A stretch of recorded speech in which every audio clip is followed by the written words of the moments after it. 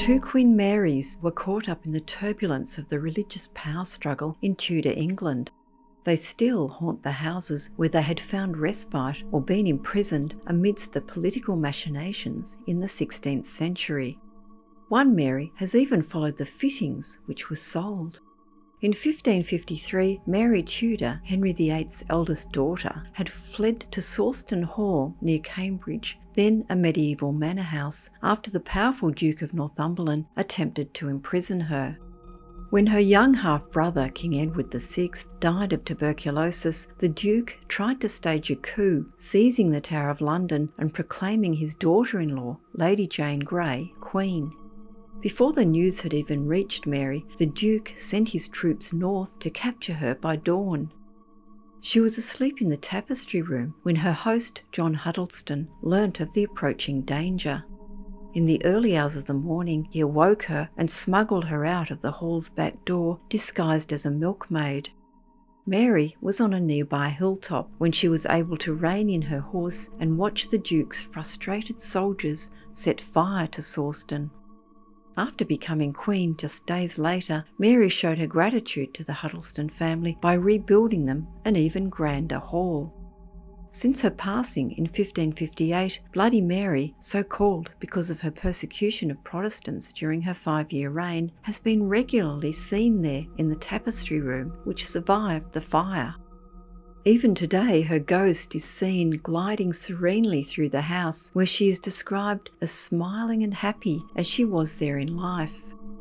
She can also be seen majestically walking the grounds, sometimes moving at great speed through the gardens in perhaps a reenactment of her escape. People have also reported the ghostly strains of the spinet which she used to play for her father, and the sound of a girl laughing. Those who have spent the night in Mary's room, the tapestry room where she slept, and reputed to be the most haunted part of the house, report being disturbed by apparitions and the sounds of someone rapping at the door and also fiddling with the latch. Nocturnal tappings have also been reported in a bedroom nearby. There are other spectral occupants of the house. A so-called lady in grey also appears in the tapestry room, where she knocks 3 times at the door and then floats across the room. Rather more frighteningly, there are also reports of an invisible, malicious spirit, which is said to be responsible for physically accosting a woman and ripping off almost all of her clothing. Mary Stuart, Queen of Scots, spent years as a captive in English mansions and castles before Elizabeth I had her executed at Fotheringhay Castle in 1587. Mary was moved from home to home, becoming a focus of affiliation for those opposing the Protestant Good Queen Bess, and her ghost has been reported in many of the places that were her prisons. According to the Scotsman newspaper, even today her physical presence can be felt more than 4 centuries after her demise. As well as being Scotland's most famous queen, she is also its most ubiquitous ghost, as spectral Marys appear in nearly all of the places that she was known to have inhabited or even visited. There are few surviving stately homes in Scotland that cannot claim frequent appearances by her spirit. Mary often visited Stirling Castle, where she also sent her son James to be brought up. A ghost reported as haunting the castle, known as the Pink Lady, is thought to be that of the Queen. Another apparition there, called the Green Lady, is said to be her servant who rescued the Queen after a bedside table set fire to her sheets. At Borthwick Castle, Midlothian, Mary has been reported to appear dressed as a page boy. She stayed in the castle in 1567 after her unpopular marriage to the Earl of Bothwell and escaped disguised as a man. Seemingly in constant flight, Mary ended up a prisoner at Lochleven Castle, where her spirit is said to have lingered. After her escape from Lochleven, she sought refuge at Craignethan Castle near Lanark. This is said to be another favourite haunt of Mary's, where she stayed only briefly before the Battle of Langside. It was reported that her headless apparition began appearing there after her execution. Mary hauntings are often accompanied by a cast of extras. Glamis Castle hosts the ghost of a young boy who is thought to have been Mary's servant. The palace of Holyrood House bears a stain on the floor of Mary's apartment, which is said to be the blood shed by her secretary, David Rizzio, slain by order of her husband. Some witnesses claim that the blood stain has been scrubbed clean multiple times, only to reappear overnight. After Mary was forced to abdicate in favour of her infant son and seek assistance from the English Queen, she was imprisoned at various castles where her ghost has been spotted in the courtyards.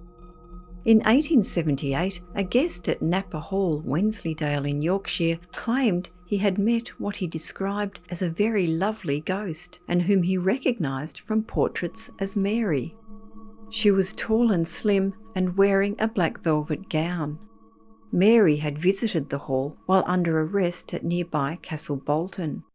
The Earl of Shrewsbury kept Mary prisoner at 3 of his castles, and in the 1930s her apparition was sighted walking through walls at the turret house of the Earl's Manor Lodge in Sheffield, Yorkshire. When held captive at Fotheringhay Castle in Northamptonshire, Mary managed to attend Mass undetected by visiting Southwick Hall 3 miles away via an underground tunnel. Her spirit has been sighted there, still roaming the tunnel. Beaulieu, Hampshire was the scene of another of Mary's escapes during her long years in captivity. Even today, ghostly footsteps are heard rushing down the palace house staircase that she used for her freedom dash. Very little remains of Fotheringhay Castle, where Mary was put on trial and executed at the age of 44. Her son, King James VI of Scotland and later James I of England, and grandson ordered that the castle be completely demolished, and accordingly it was virtually razed to the ground in the early 17th century. Many of the fittings from inside its stone walls were bought by a local innkeeper, William Whitwell, including the oak staircase by which Mary reached her room and also descended to her execution. Whitwell later installed the staircase in his inn, now the Talbot at Oundle in Northamptonshire, and found to his dismay that a phantom was part of his purchase. Mary had left her mark when she gripped the staircase to keep her balance as she walked down to her doom. Her ring, in the shape of a crown, was found to have left an indentation in the shape of a crown on the banister rail. Mary's ghost has reportedly been seen on many occasions walking down the staircase.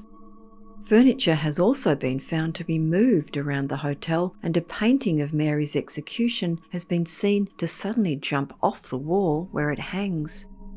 A great amount of paranormal activity has also been experienced in the room named after Mary, with one particular guest suddenly feeling a clammy invisible hand pushing them against the bed.